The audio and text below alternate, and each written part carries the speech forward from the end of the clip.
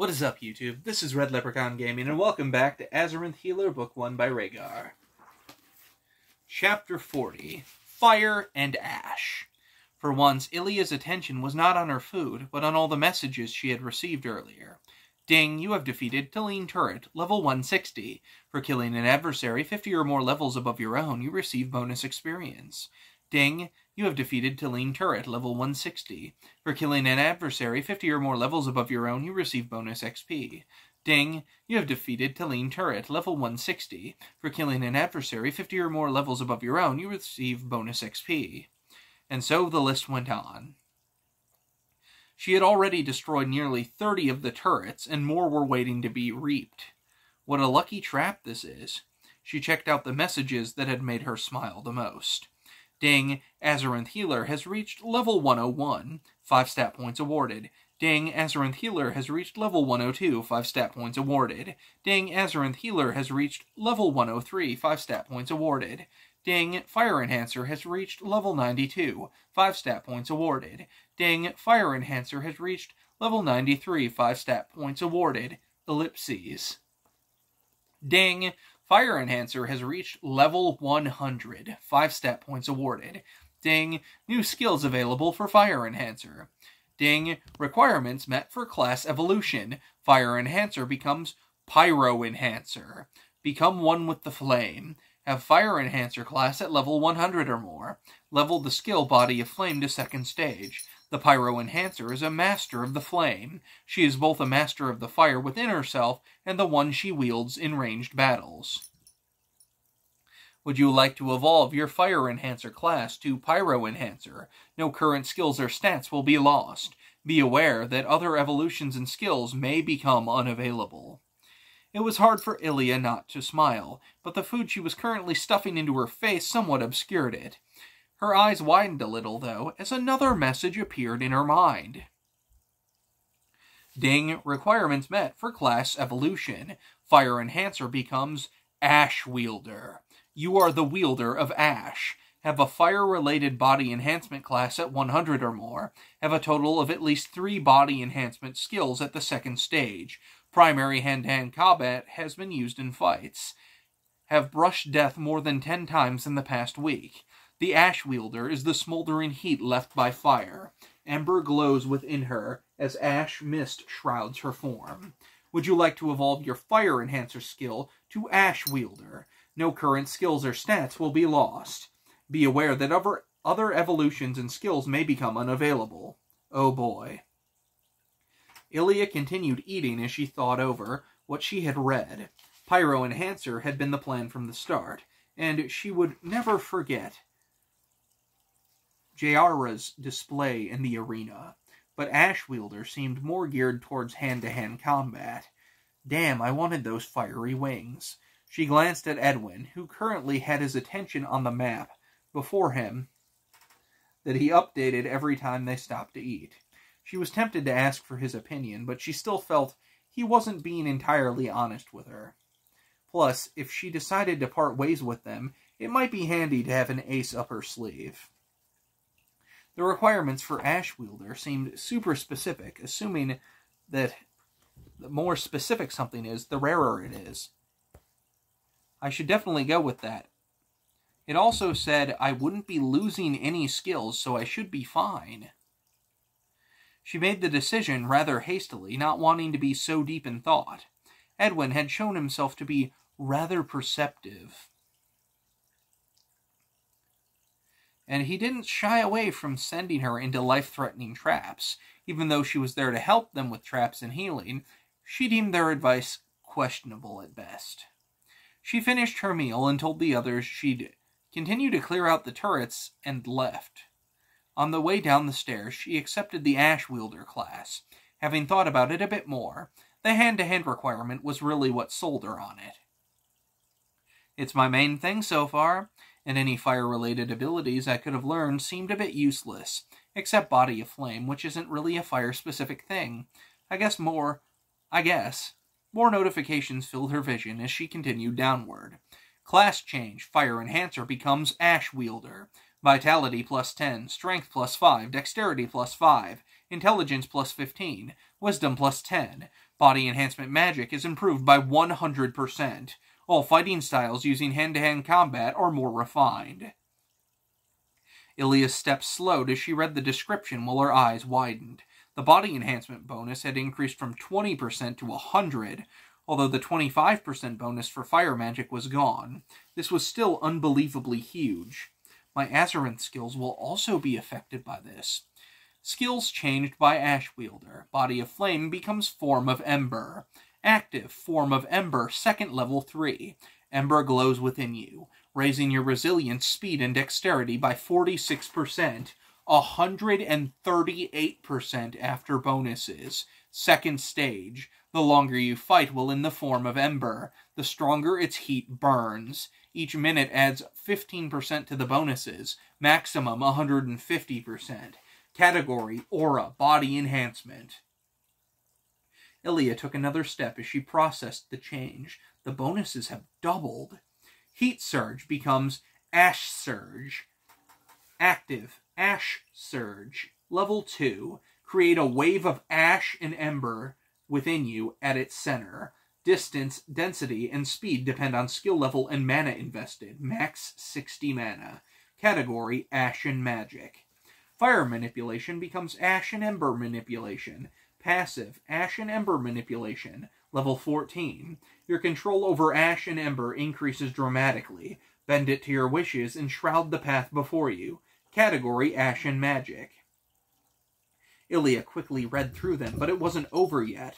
Her heart rate sped up, nearly thumping as fast as when she was fighting. Skills gained as Ash Wielder. Active, Shroud of Ash, level 1. Shroud yourself in Mist of Ash, increasing your resilience by 50%.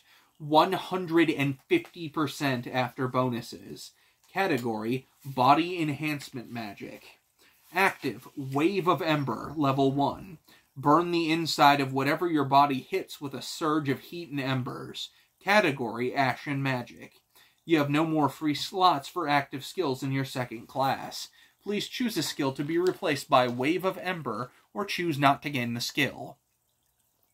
Ilya quickly selected her low-leveled active skill Flame to be replaced. As convenient as it was, it really didn't help her fight.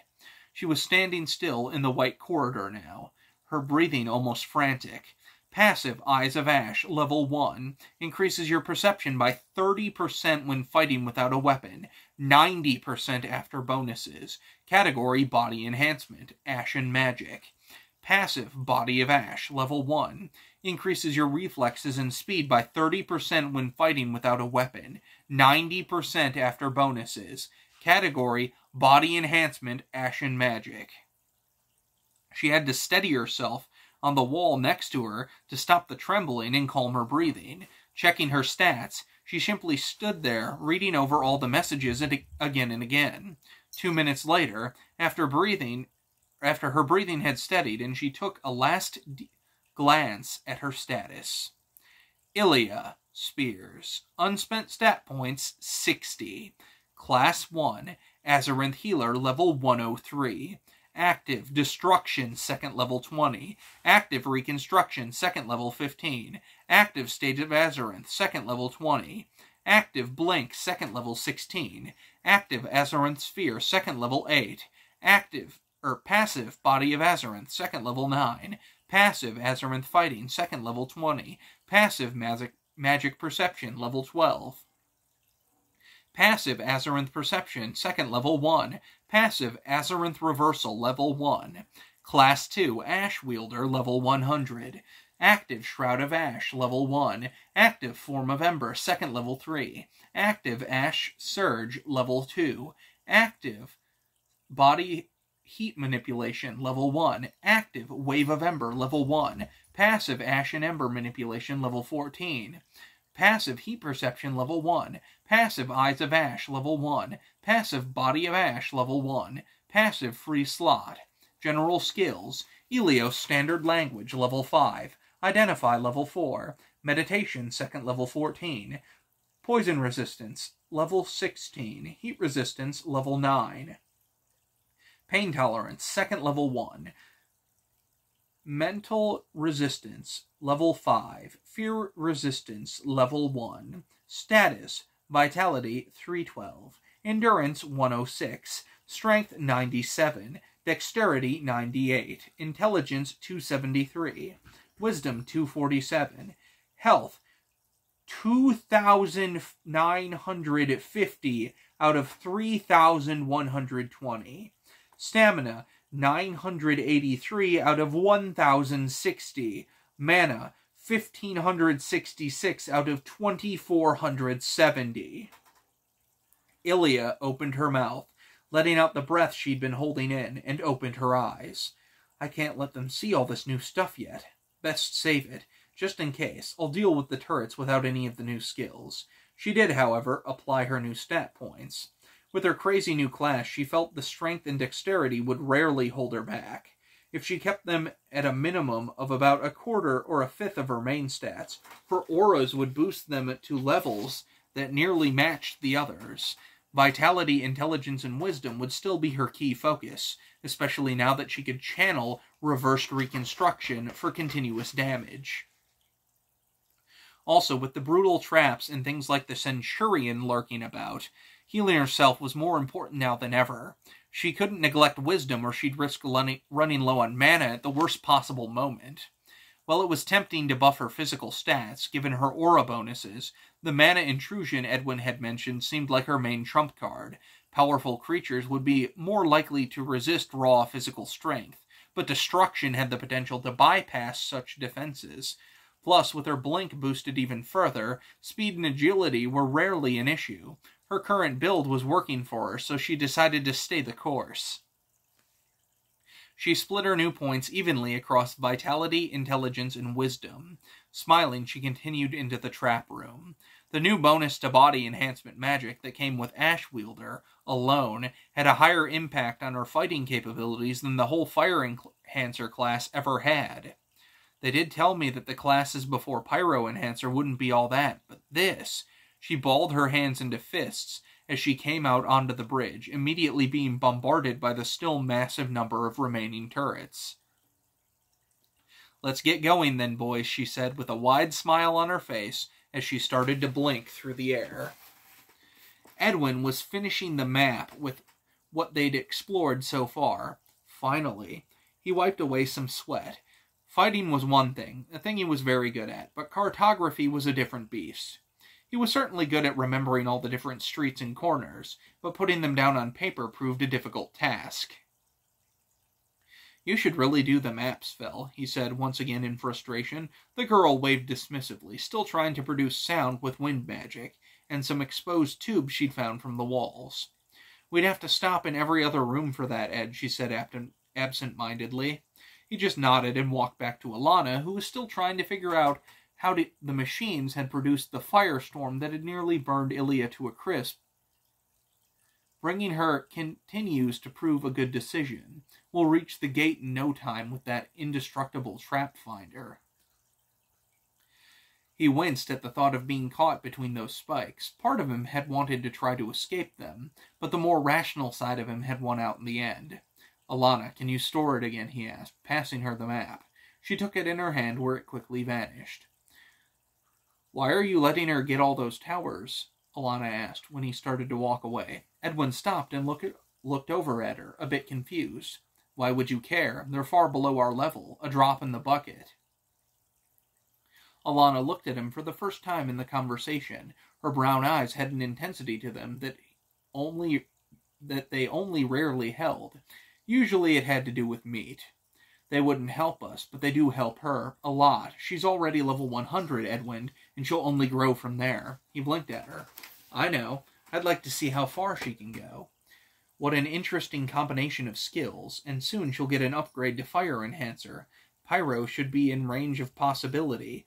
Alana grunted, which prompted him to stop his monologue. "You always do that. For how smart you are, you can be so blind and stupid. You're aware that behind that interesting and deadly combination of skills is a woman who could potentially find out who is looking for us and perhaps decides she's willing to talk to them. Or maybe she decides that we have some interesting possessions."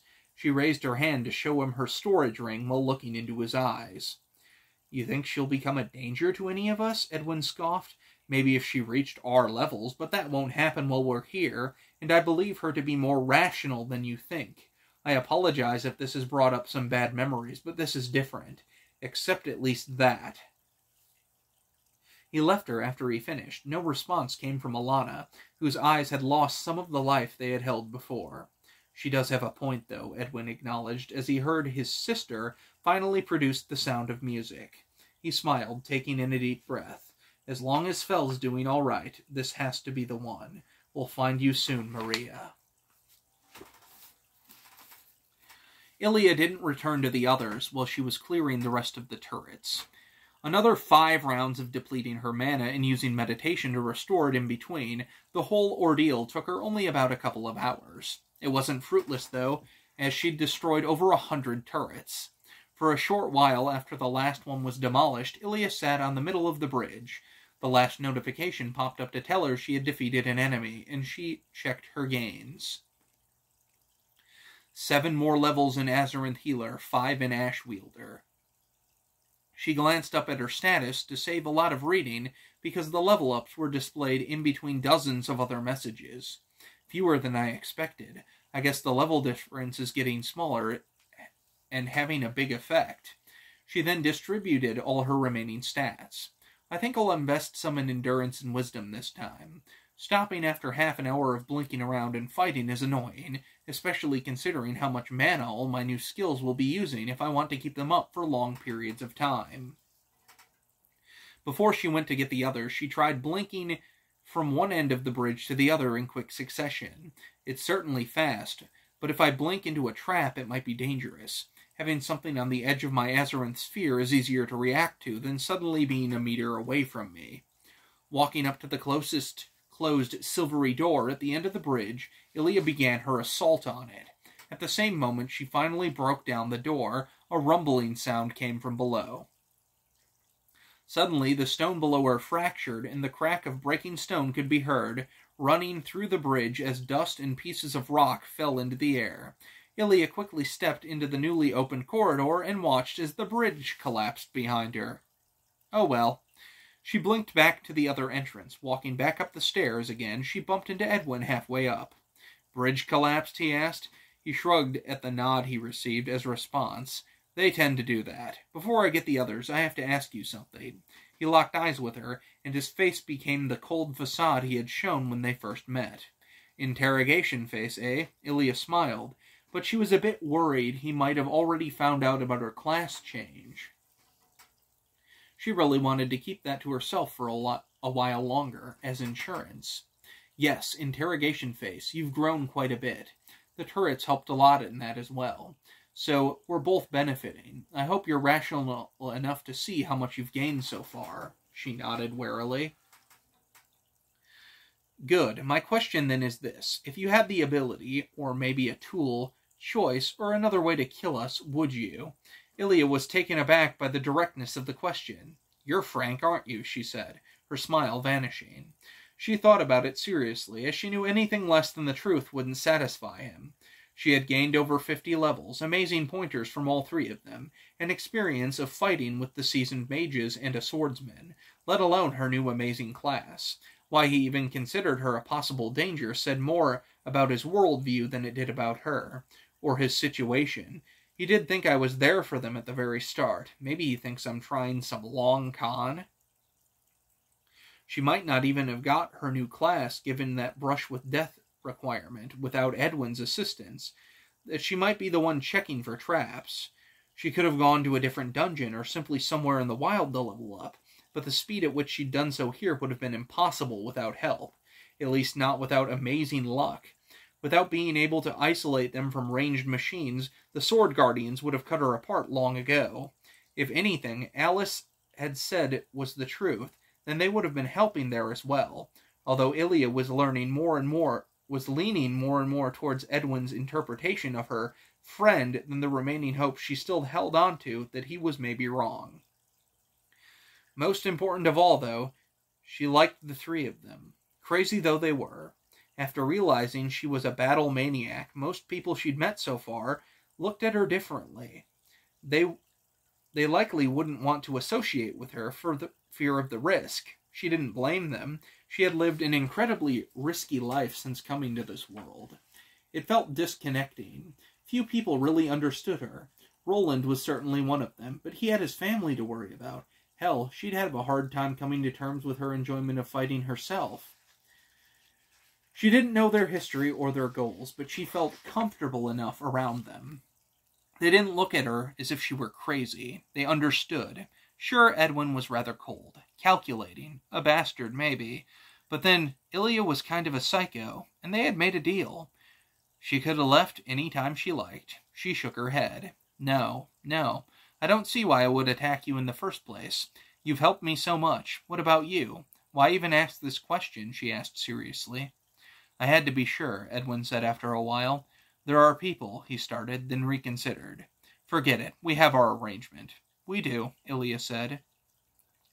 They stood there quietly for a couple of seconds before Edwin started chuckling. She smiled in return. See, I didn't think it was anything to worry about, he said. I like you, Ilya. You're the first person in a long time that I can say that about honestly. But you do need to know that getting through this dungeon without losing too much time and without one of us dying is more important to me than your life is. My choices will reflect this. I hope you can understand that. As he started to walk back up the stairs, he asked, almost as an afterthought, Is the path clear? The bridge is gone, but yeah, the path is clear, she replied. If this is how he treats people he likes, I don't want to be his enemy. And that is the end of Chapter 40. I'll see you guys in the next one. Until then, have fun, guys.